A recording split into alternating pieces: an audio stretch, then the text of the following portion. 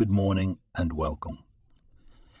Today's Torah portion, Shoftim, presents us with profound lessons on boundaries, honesty, and integrity. The Torah teaches us that moving a neighbor's boundary is not just stealing. It's a violation of moral and ethical standards. Respecting others' livelihoods is essential, as exemplified by two brothers who selflessly adjusted their land boundaries for each other, earning a divine promise of a sacred place for the Holy Temple. As we transition to the laws of testimony, we learn the importance of having two witnesses to establish truth in court.